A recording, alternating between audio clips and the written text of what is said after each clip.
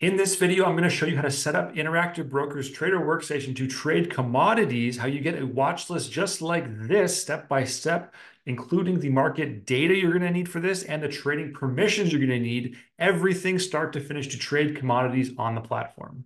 So this setup is almost identical to my options trading setup, and I just have one big difference, which is the watch list over here on the right-hand side. I like to have this with dedicated headers to let me know which commodities future contract I'm going to trade, and then list them down below along with the index. So to set this up the same way, we're going to walk through it here first and then get into all the good stuff like the market data and the permissions. I'm going to just drop this down here and start searching. Let's go soybean to start. And if you just type in enter, it's going to pull up a whole bunch of different options for you to go through, and you know that ZS is soybean futures. We're going to click that. And now we can either do index, futures, or options. And if you do futures right here, quick little hack for you, and you click on more/multiple, this is going to open up an entire kind of little window for you with all the kind of futures for soybeans. And if you just click the first one, which is the most recent, and then kind of hold shift down and go up 5, 6, 7, whatever you want to add to your watch list, you can get them all in one little shot. You can click OK. And there may be a little pop-up saying, do you want to add the index to this list as well? Which you can see it just pre-populated that in there for me right there at the top. You have the index and all your different expiration date, your contracts there, May, June, August, July, September, November, January. And to put a header on this column, you can just right-click on the top level there and just go insert group header above. And that's where I would go in and type in soybean. And so in our example watches, we've got crude oil, live cattle, gold, and silver. I'm going to show you how to set up crude oil and live cattle. I'm hoping you can find out how to do gold and silver yourself after going through it a couple more times. Just very quickly, we go in here and go CL or crude oil, whichever way you want to do. See, you can pop it in with Colgate, which is not what we want. We want light crude oil right there. We want futures again. And we want, again, more multiple. And let's click on the first 4 here in this example and just go OK. It also adds the CL index. Right click on CL index and go insert new group header above, crude oil.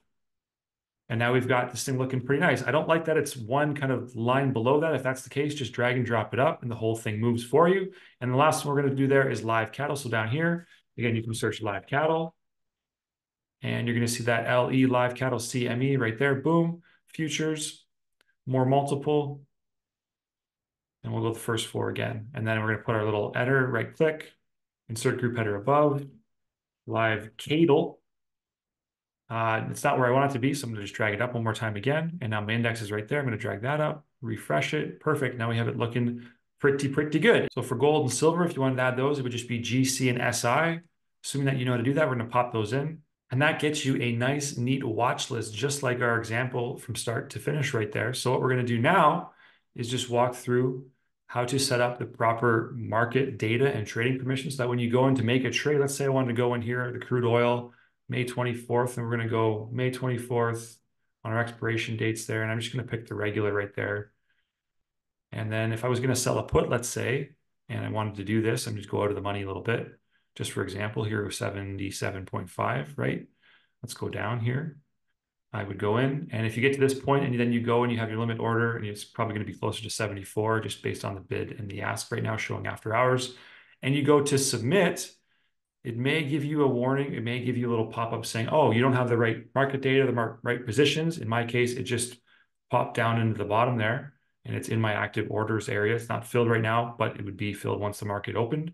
But in your case, if it's not there and you can't see that because you don't have the right market data, here's what you do. Step 1, go up to account on the left-hand side, and you want to make sure you go into your market, subscribe to market data research, click there, and it's going to open up a new window for you.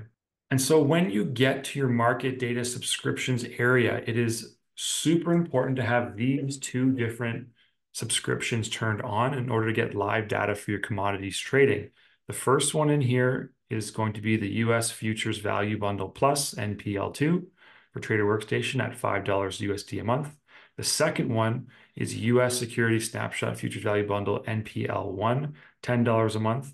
If you have those 2, those are the 2 that I had to turn on my account to get my commodities trading to work.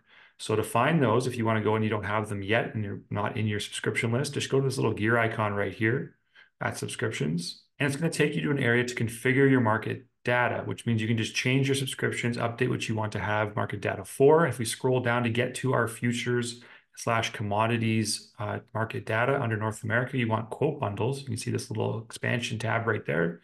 Then you go down, and I have checked on US Futures Value Bundle Plus, NPL2, and US Security Snapshot and Futures Value Bundle, NPL1. So these are bundles of market data for different things. And just a quick tip for you, you can actually go into Interactive Brokers back to TWS and look at in the options chain which platform or which exchange that the gold futures commodities are on, or the live cattle. And they're all on different ones of these, but they're all included in this US Futures Value Bundle here on NPL2. And the reason why you have to have this one, you have to have this bundle, and yes, have this one, is because you can't get NPL2 without NPL1. So they kind of go package deal, but it's only 15 bucks a month if you want to get in and trade your commodities. Now you may do this and turn these on and just, it's a quick check mark. And then you go down to the bottom and you would click continue, and then you'd go through and just accept. And it would be kind of almost instantaneous. At least it was for me when I did it in my account to get access, but still you may get the roadblock of not having the right trading permission. So if you do this and you still can't execute the trade, then we got to go one layer further and actually change our market trading permissions. To do that, we can just go from this screen right here. We can just go, actually, we can go to the top here and click on settings. And on the next screen, you want to scroll down to where it says trading permissions and click on that right there. You can open up a new window again. This may be familiar to you if you've gone through and updated this before. The only thing that I had to add was futures right here. I had to click add to do it. You can see that if it says request right down here for things like single stock or next shares, you won't have access to or permission to trade them. I clicked add on here for futures. I clicked add on here for futures options. And once I had futures and futures options clicked on and ready to go, then I was able to finally go back and into my Trader Workstation and execute my trades. So now you've got your setup inside TWS, you've got your market data subscriptions for the service for commodities, and you know how to do the trading permissions for commodities as well. So there should be nothing stopping you from going ahead and making your trades, entering your commodities trades inside Interactive Brokers, other than learning how commodities work, which is a time-intensive task, let me tell you.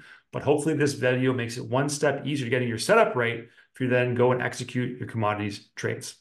Hope you got some value out of this one. If you did, please subscribe to the channel for more. And thank you for watching. I'll see you on the next one.